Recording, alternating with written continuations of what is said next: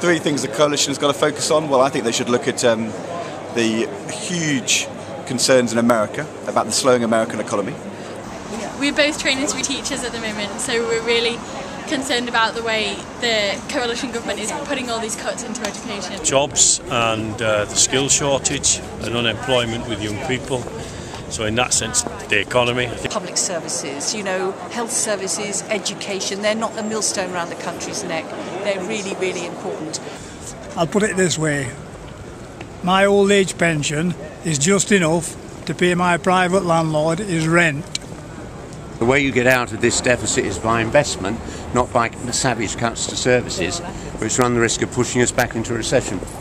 Rethinking Britain's position in the world and sort of how we interact with other countries. The government needs to tackle issues like racism and Islamophobia, the rise of the Racist English Defence League.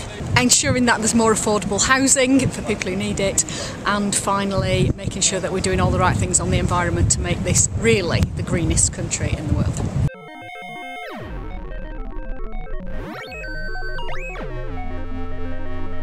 WinkBall.